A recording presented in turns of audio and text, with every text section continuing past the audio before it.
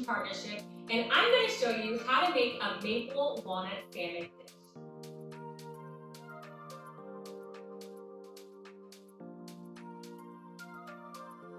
Add walnuts, salt, cayenne pepper, paprika, and maple syrup to a small mixing bowl and stir well until combined.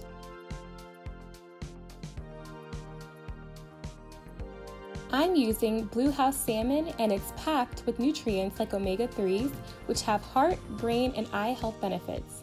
Add olive oil on high heat. Add the pieces of fish and let them cook for about 2 minutes.